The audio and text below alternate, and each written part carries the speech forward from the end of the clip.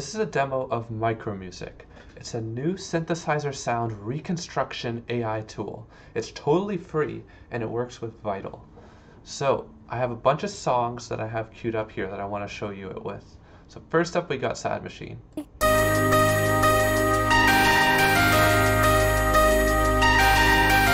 I'm going to take this sample and I'm just going to drag it in. Oops. MicroMusic says file uploaded. Then I'm going to select my preset library, select folder, and I'm going to go to settings, and I'm going to turn this setting, how many choices do you want, up to 10. And that means that MicroMusic is going to give us 10 different presets that replicate the sound. And let's just hear what this sounds like. And it's got kind of the idea there. So, but the beauty is that I can scroll through here. Ooh.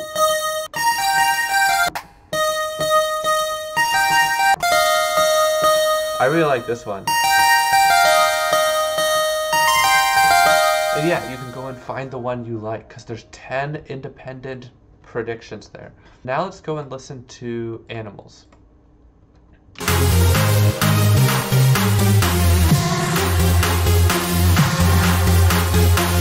Now this is tougher. It's polyphonic, which actually MicroMusic can totally do, and there's a little bit of like some claps in the background and there's some bass. So that's going to make it a little bit difficult for MicroMusic. In general, you want isolated and simple sounds. That's what it does best with.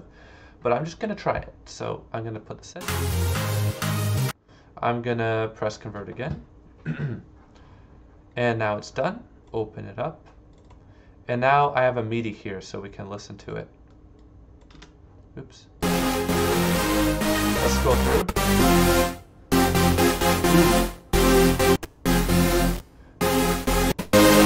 I actually like this one the best.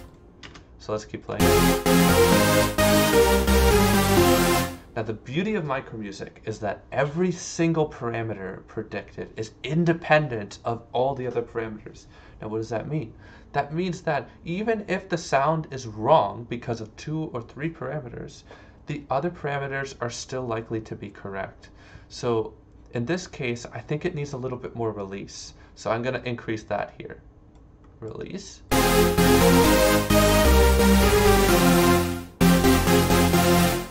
a little bit of compression.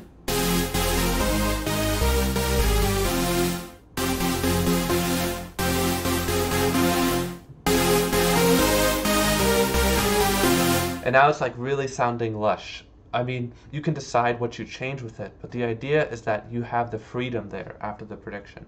Next up, we got an acoustic sound. This is a steel drum. I'm going to take this, I'm going to plug it in, press convert, I'm going to open, okay, thank you. I'm going to open Vital, I'm going to open external preset, and this is the steel drum. So let's play it.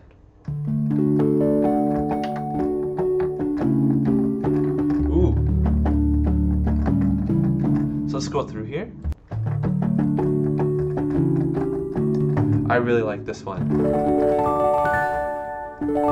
And maybe I play something different.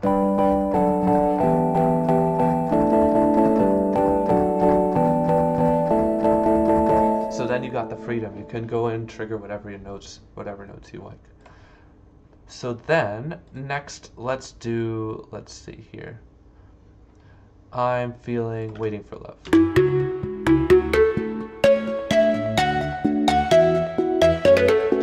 Let's plug it in. Now, once again, this is on the more challenging side because there is that like layered synth in the background other than just the lead.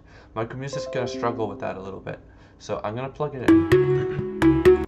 We're gonna press convert. It's done.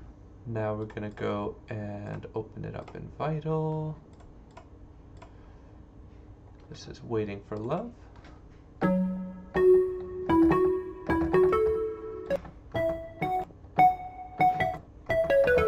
Actually, I like that first one the best.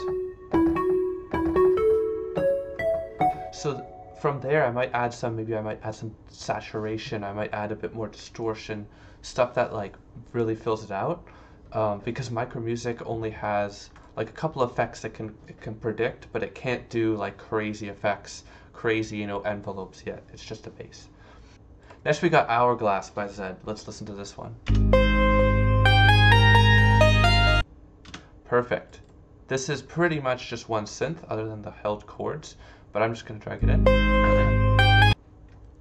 Then I'm going to press convert. I'm going to once again open Vital. Ooh.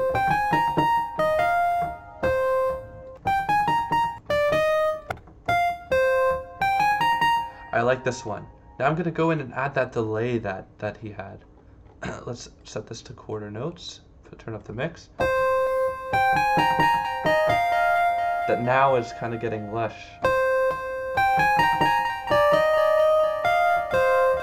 So there you go. Alright, so now let's go over some of the best practices of using MicroMusic and where we'd use it over, say, SynPlant.